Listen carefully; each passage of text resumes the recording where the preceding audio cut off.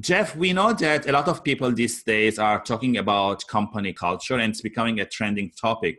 So in your experience, what tips you have for people to create a great company culture that will attract candidates applying to their jobs?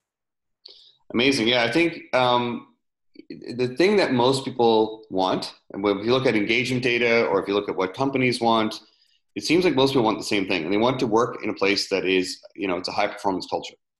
And so in a high performance culture, there's really three elements. One is that leaders are effective.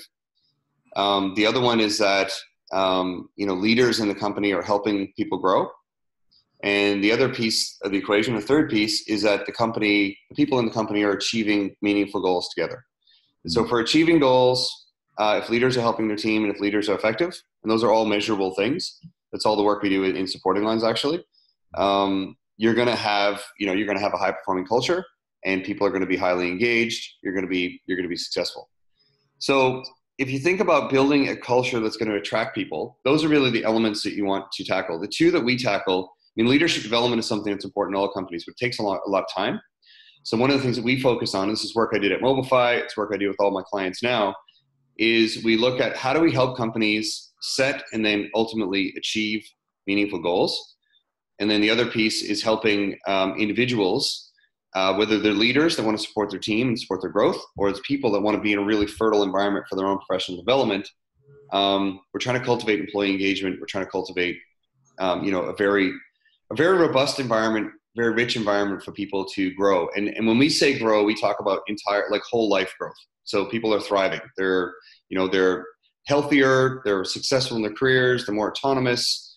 Their life is getting better because they have this role.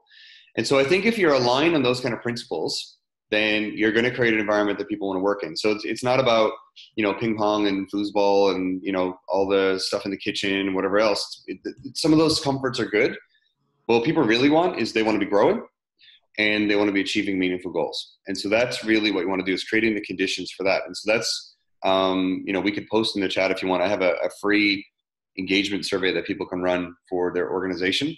And in 8 minutes, they could kind of self-assess if they think they have a thriving culture or not. And so that's something I'd be happy to share where people can run that. And then if they were interested, we could debrief it with them. Yeah, thank you for that offer, Jeff. And I feel that especially these days, people want, as you mentioned, to grow, or they want to work in a company that they know that there will be career growth, either personally or professionally. That's what they're looking for. And all other perks that you mentioned, they are good. But if a company can target this niche, I feel that will elevate their recruitment game, and that will help engagement. And as you mentioned, more people will apply, and because they want to work in that company, because the employer has the back of the candidate or the employee, because it's a two-way communication. It's a two-way thing that people are looking for these days. Yeah, totally. And this is the thing that people spend most of their time doing. So I think there's lots of conversation about, what do people want at work and millennials and other things. When you come right back to it, people spend more time at work than they do doing anything else. I also don't believe in this concept of work-life balance. I think there's just life and there's just balance. So what we want to do, we have a higher, there's all kinds of research that shows that if we are thriving in our work, which is that's where we spend most of our time.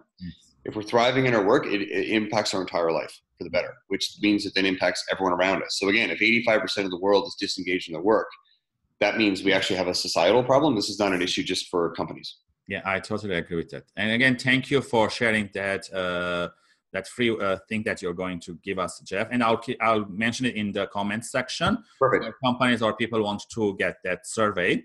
And for the audience, if you have any other tips that you feel that are beneficial for creating great company culture, please leave it in the comment section.